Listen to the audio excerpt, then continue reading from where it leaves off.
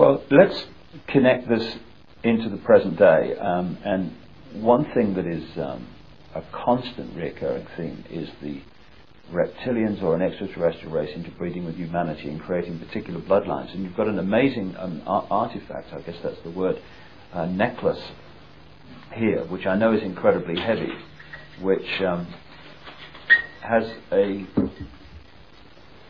very significant contribution to make to this theme of extraterrestrials or another race, not human, interbreeding with humanity. Now, first of all, where did this come from?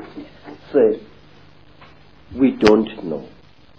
This necklace has been around for so long that we don't exactly know from which tribe it came.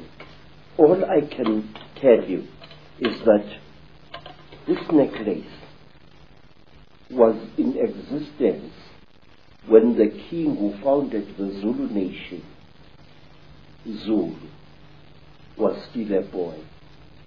It is described in ancient legends centering around this king. It is called Inweba Yezimfihlo, the necklace of the mysteries. It is really a book which tells 12 different stories. And how old do you think it is? How old do you know this history? I don't know, sir. All I do know is that... Hundreds of years? Yes, very old. But it's not as old as the green face that I've just shown you. Oh, which is the Chitauri face is said to be over 7,000 years old, this thing here. Now, this necklace enshrines several mysteries in it. Inside here are stones which are not from this earth. It is a very amazing story. There are 3 pebbles in here which stories say were brought to this earth by an alien baby which played with a human baby in the northern Transvaal. This... First of all, that looks so much, well, it obviously looks very much like a spacecraft. Yes.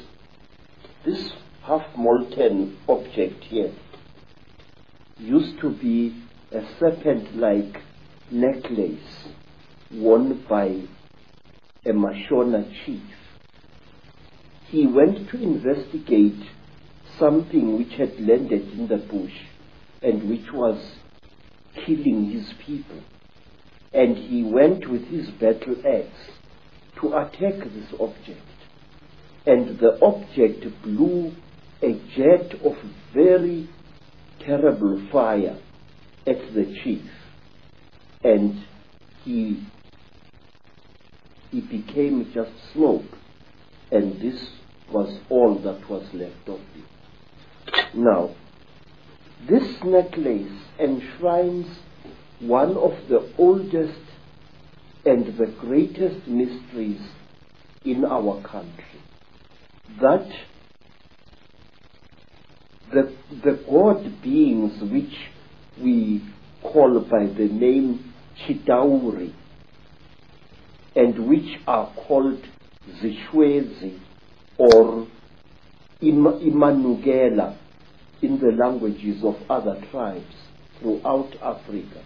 These gods came down to the earth in great vessels made out of gold, and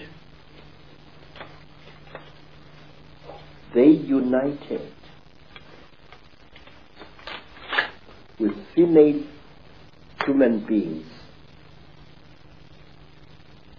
to create a race of kings and queens on our earth.